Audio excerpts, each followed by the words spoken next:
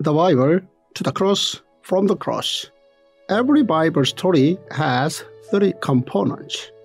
First, God's law. Second, God's compassion. Third, God's miracle. Opening your Bible opens miracles. The Bible as one story is wholly enough in our lives. Day 217, Jeremiah 46-48. God's management of the world.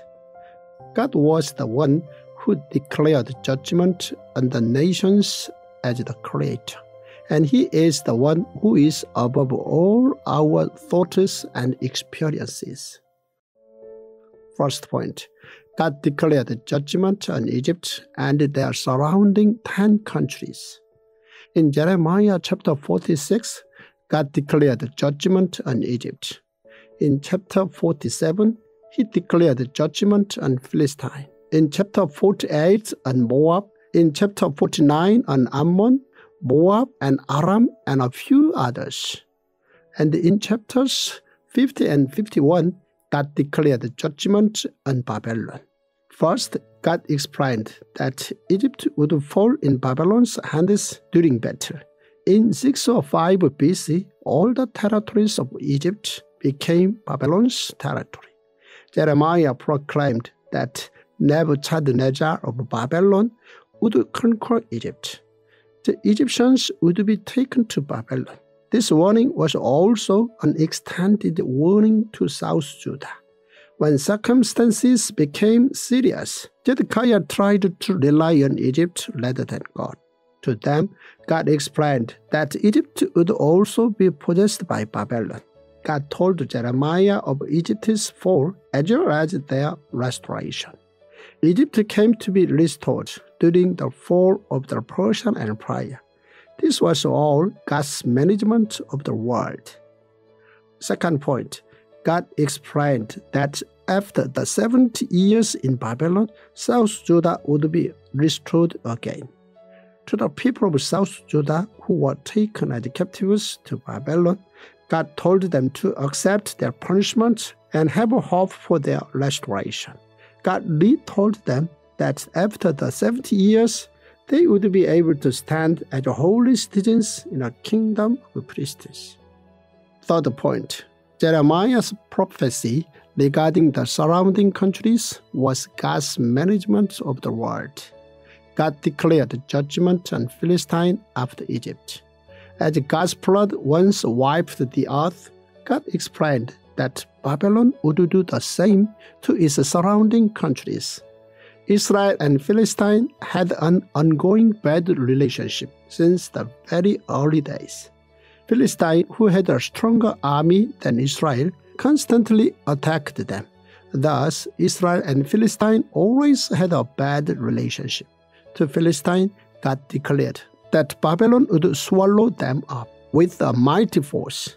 They would not be able to resist or do anything about it. Fourth point, God declared judgment on Moab, who always had an anxious relationship with South Judah. After Egypt and Philistine, God declared judgment on Moab. Moab was related to Israel through Abraham and Lot. Thus, after Exodus, God had protected Moab after the conquering of Canaan. However, Moab did not accept Israel's protection, but rather attacked. They also did evil. Judgment on Moab continued on from Isaiah chapters 15 to 16 through to Jeremiah chapter 48.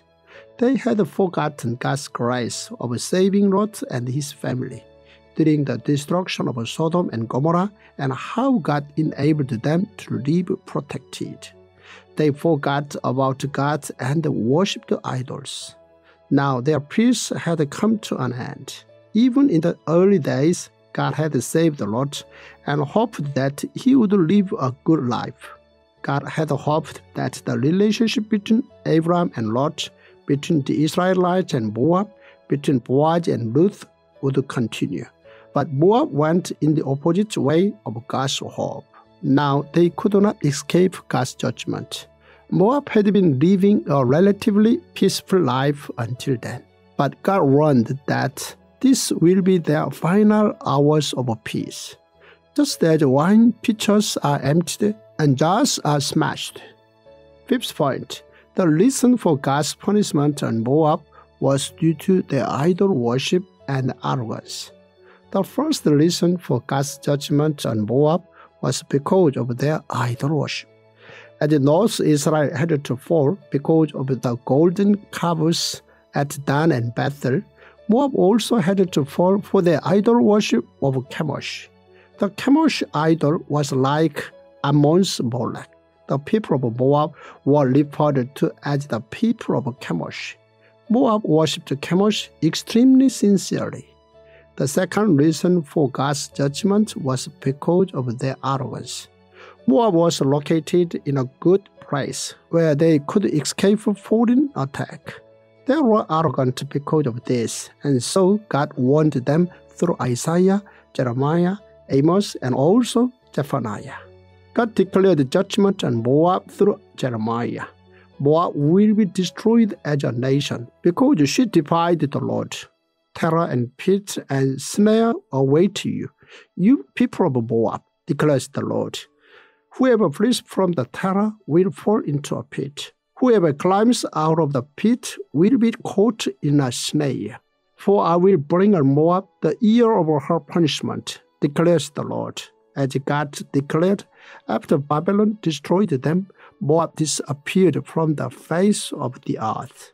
Moab could only hope for restoration when the Messiah would come. Yet I will restore the fortunes of Moab in days to come, declares the Lord. I am thrilled that you have downloaded the Tongdok app. The Tongdok app is not like any other app in the world today, as well as in the body of Christ today.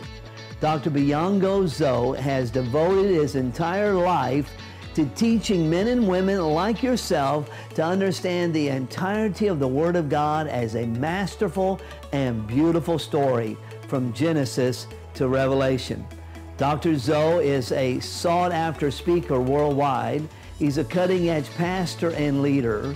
He is a renowned theologian and a prolific writer. And you're going to be equipped and energized like never before to understand and apply the Word of God into your life.